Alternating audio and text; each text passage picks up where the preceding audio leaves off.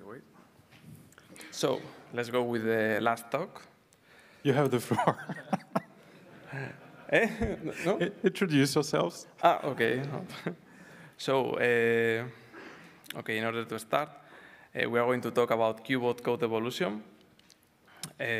But first of all, who are we?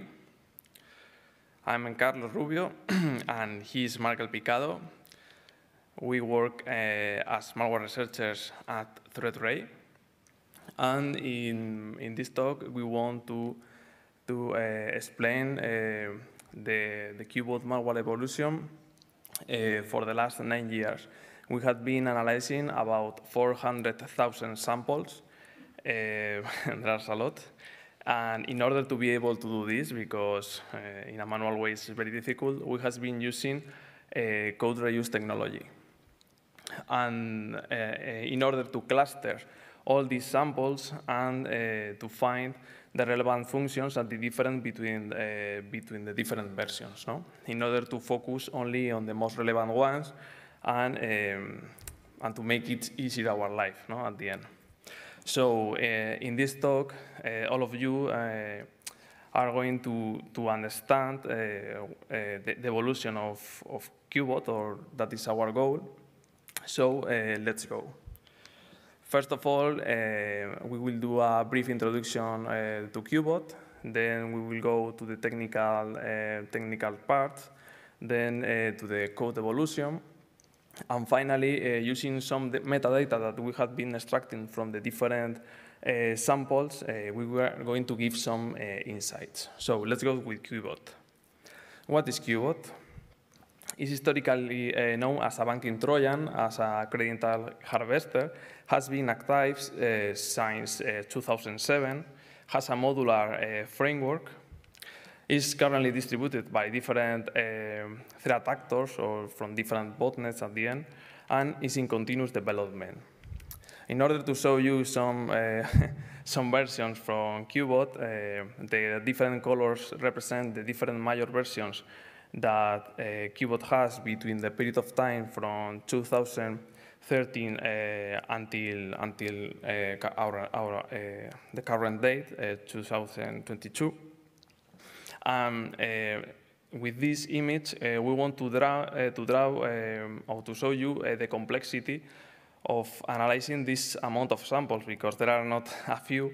And sometimes between minor versions there are changes, but other times there are not any change. And we have to use the proper tools to differentiate where there are the interesting changes or where are not.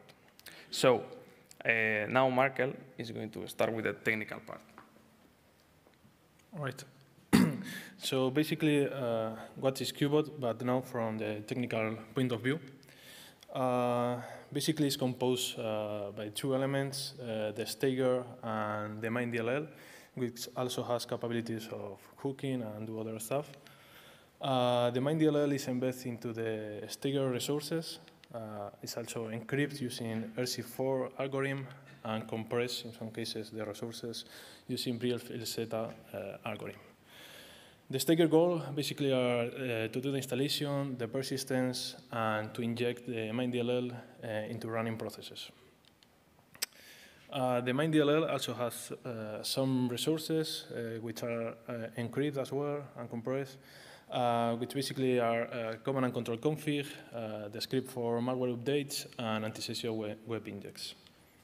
The main goal of the main DLL is to network traffic interception, strict credentials, lateral movements, run commands periodically, and handle the receiving commands from the command and control. The Qakbot code evolution, first a disclaimer, this data is based on our telemetry. Maybe there are some versions or changes that we are missing.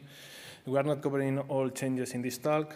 Due to the time we have, we are going to release a white paper on a series of logs where you can see in more detail all changes we have analyzed.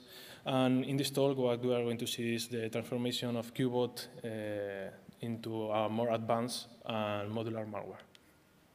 So basically, the first version we have analyzed, the 201, has two components, as explained, which is the stager and the main DLL. Later in 2017, they split the functionality of the main DLL in another DLL, so they move the part of the hook and it injects to another DLL, which is compiled for different architectures. Later in January of 2020, this hook DLL disappears. And finally, in November 2020, the functionality of the Stager and the main DLL is joined in only one binary, which is only a DLL. So the first version, basically this is the structure. So in the resources, it has the main DLL, and the main DLL in the resources have the web index, the script for updates, and the command and control config. This is how the Stager works. So basically, at the beginning, it does an initialization, detects virtual machine, and checks if the Qakbot is already installed. If not, it enumerates all the users in the machine and tries to install, create persistent, and execute the install sample. Once it is installed, it installs itself as a service, it creates the injection thread, and it keeps waiting for messages from this thread. So that thread, what it does is to get the main DLL from the resource, list all running processes, and tries to inject in those processes. It waits to receive a signal from the inject processes. So once it receives that signal, it means that the injection was successful. And if it doesn't get that signal, it creates a child process, usually is Explorer, and basically try to inject in this child process. This is the part of the main DLL, so this is the part that it's injecting the target process. So at the beginning, it does some initializations, it suspends the Trusted Rapport GP thread, which is a cybersecurity solution from IBM, checks protect executable, so you can see the list of protect executable for this version. You can find there only DBG. So if it's injecting only DBG, for example, it does nothing. But if not, it installs the rest of the hooks, and it checks also if it's injecting a target process. A target process is one of those in the list: Outlook, Firefox, Opera, Skype. And if it's injected in one of those processes, it creates the main thread. The main thread, it looks complicated, but basically what it does is to handle the communication with the command and control. It also has some events or commands that are run periodically. You can find them in the table, which is command and control main, get IP, netBIOS scan, cookie kill. So basically, command and control main, or CC main, is the one responsible to fetch new commands from the command and control. In this new version, 3.0.0, the main difference is that the main DLL, instead to do, once it's injected, instead to do the part of the hooks and handle the communication, now it has an execution mode. So depending on the execution mode, it only does the part of the communication or the hooks. Also, in the Stager, in green, you can see the new changes. They add a new check in the process integrity level, which when it's not installed, it checks the process integrity level, and if it's low, it tries to run itself in a higher integrity level. If the integrity level is higher than low, it does the part of the installation that I have explained before. Once it is installed, it checks if it's system, and if it's system, it copies itself to a temporary folder and runs from there. If not, it calls a new function, which is called internally runMeInTrust executable, which basically does is to create a child process, usually a process that looks legit, like Explorer, and injects itself in that process and continue the execution. So this is the part that is done in that child process, which basically is the same that in the previous version. It creates the injection thread, and now it loads the main DLL using the command and control mode in that process. So the Explorer is the one that is responsible to handle the communication with the command and control. For the injection thread, they add a new layer or technique, anti-forensic technique, which basically is that the main DLL, they encrypt in memory, and only when they inject this DLL, they decrypt before do the injection. So here you can see how now they inject in the Explorer, and from the Explorer they continue the execution. Basically, this is what has changed in the MindDLL in this version. So at the beginning, what they do is a check in the execution mode. So if the hook is set the hook mode, it only does the part of the hooks. If not, or is the command and control mode set, they only do the part of the main thread. So here you can see this thing that I have explained, but in the code. So in the new version, you see that field I have called executor mode. If it's set, only does the part of or creates the thread that handles the communication. And if it's not set, it does the part of the hooks. And in the previous version, once it does the hooks, it checks if it's injected on a target process, and also creates the thread for the communication. In 3.00.257 version, which was released in 2016, they add a new resource to the MindDLL, which is the command and control list, which usually are some of the infected machines that are used as proxy. And this also maybe explains that they now add a new command, which is the external IP check, which is probably used in order to get the external API of the infected machine in order to update that command and control list in the future. Also, this function has changed, which is responsible to install the bot on the system. So in this new version, it has a new argument. And if that argument is set, it calls the function Qakbot install main system, and if not, it calls the function Qakbot install main. Both functions do the same, but the Qakbot install main system does not any check on the system before to decide to install or not the bot. In addition, I have explained that they add this new resource with command and control. So what has changed in the function that is responsible to get the command and control is now, in the new version, they get these commands from the resource, as you can see there, in the function getResData. But in the previous version, they use a DGA algorithm. In this new version, if this new part fails to get the command and control from the resource, they still have the DGA algorithm. In this new version, in terms of structure, it has changed a lot because the MindDLL is split in two components, one responsible for the hooks and the other one responsible of the communication. In addition, they also add support of internal plugins that can be fetched from the command and control. So in this image, you can see in the structure how it changes.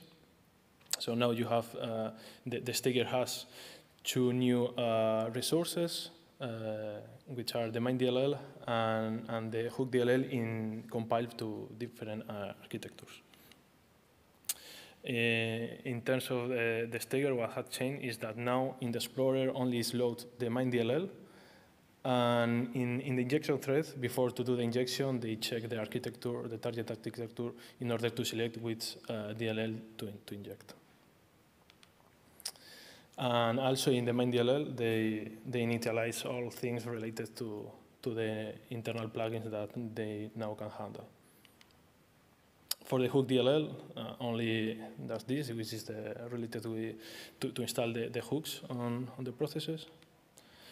And they add also in the MindDLL these commands which are related, or they use to handle or to manage the different plugins. So install plugin, enable, disable plugin, uninstall plugin, and reset. In addition, they also do a change in the configuration. So if in the previous version, if you decrypt the configuration, at the end you have like some field names for the config, like command and control server port, command and control server pass. However, in this new version, they have changed those names to numbers in order to make more difficult for the researcher to guess what they mean. in January 2020, the DLL for hooking disappears. And in the staker, they add an additional check, which is an antivirus check. So if the antivirus is not detected, it calls the function rootme intrude executable, which basically creates that child process and injects in that process. But if the antivirus is detected, they create the main thread in the same process. In addition, I have said that the hook DLL has disappeared, and this is because now that DLL is handled as a plugin. So in the previous version, this function is responsible to update the web injects. So in the previous versions, once the web inject was updated, they call the function schedule reload, which basically this function reloads all Qakbot. However, in this new version, they call a function called enable plugin, and they pass an CRC32 hash. This is because Qakbot, in order to manage the plugins, they use a CRC32 hash of the plugin in order to manage internally the storage of the plugin and so on. So basically, if you translate this CRC32 hash to a string, it matches with the plugin underscore hook, which makes sense. Finally, this new version released in November 2020, they remove the staker, and this is because they joined the functionality of the staker into the main DLL. So finally, the current major version is 4.03. From the version 4.01, they have joined the functionality of the staker into the main DLL. So now this DLL is responsible of doing the persistent and communication with the command and control, and all previous functionalities has been moved to plugins, such as web injects, password grabber, proxy, etc. So to summarize, we have seen how Qakbot has moved to a more modular malware. At the beginning, it has this DLL with the functionality of the command and control and the hooks. Later, they set that field in order to do only the hooks or only the communication.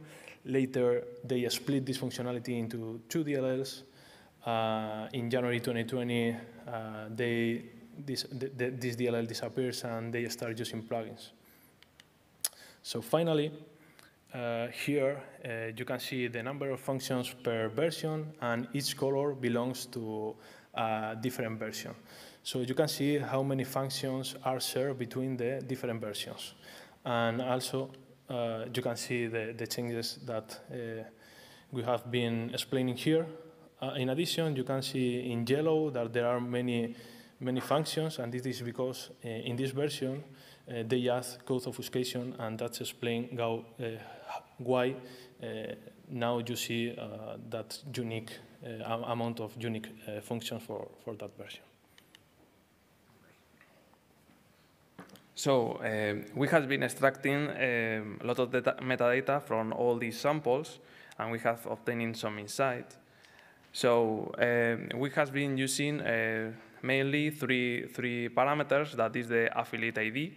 As you can see there, the format is the first part is a string that is related to the affiliate, and the second part, in our opinion, is the campaign, because they are increasing the campaign. In some cases, there are not a campaign number. For example, with AA and TR, they only maintain the same name, but it's interesting for tracking.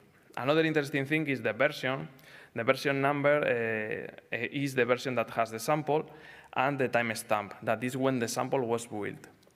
Using this information, we have been creating different graphs in order to represent or to obtain some insights. For example, in order to know what is the most prevalent affiliate that is using Qakbot based in our data, we have created this bubble graph that, in our opinion, is very representative. We can see that before 2020, SPX and SP, they are very prevalent. Then from 2020 and from 2021, again, SPX, SP, and appears ABC and TR, that are the more relevant there.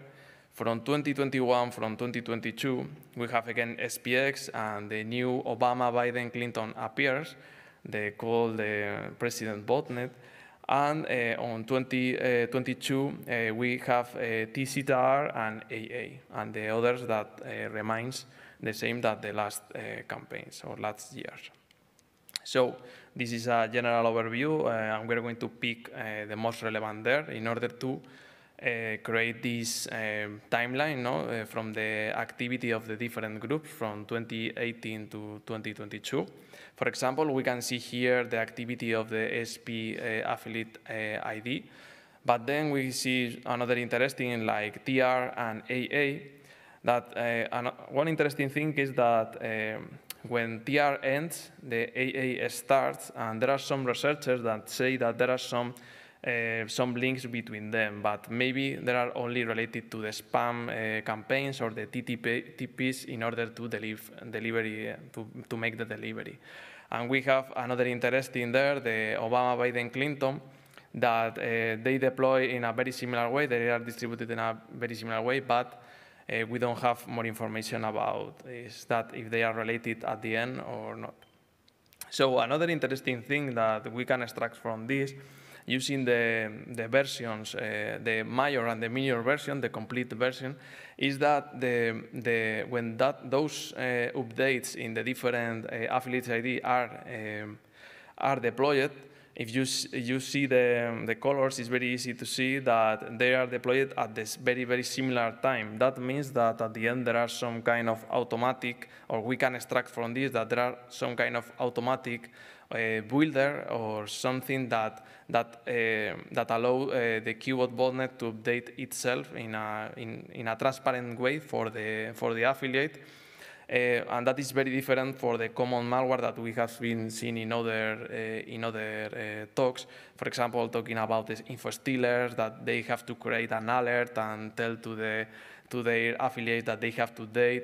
Here with Qakbot, we think that they directly update the bots, and that is a transparent process for the affiliate. And another interesting thing is that not only that, because they update the bot, but not only the control panels, sometimes update the crypter in order to avoid the antivirus measures, and in order to update, for example, if they are going to add some new feature. So in conclusion, in this talk we have been seeing how Qakbot has been evolving and has been changing a lot for these years, from an old banker or a normal banker to a more modular malware, and from a more modular malware, we see that it's very active, it's in continuous development, and for that reason, we think that it's very important to track. And looking at this timeline, it's very easy to see that, for example, in the following months, it's possible that they are going to release a new major version. So I am glad to be here at BotConf. It was a pleasure, and I hope that all of you, or we hope that all of you now understand better how Qakbot has been evolving during these 9 years.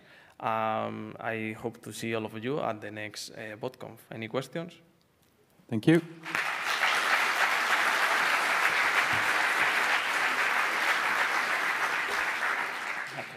So, any questions?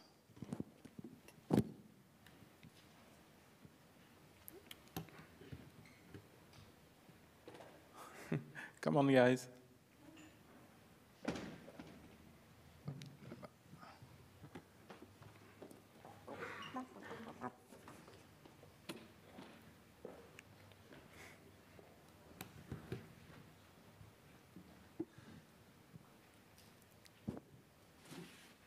Hi, thanks for the presentation. Did you find the still traces of the DGA code on the most recent versions of Qakbot? Maybe Mark can ask. To be honest, I don't check that. what is true in that version I have shown, they still have bots. Okay. Okay, another question?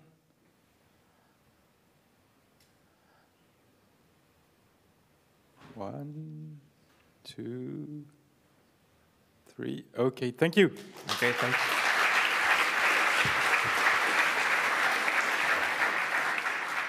Okay.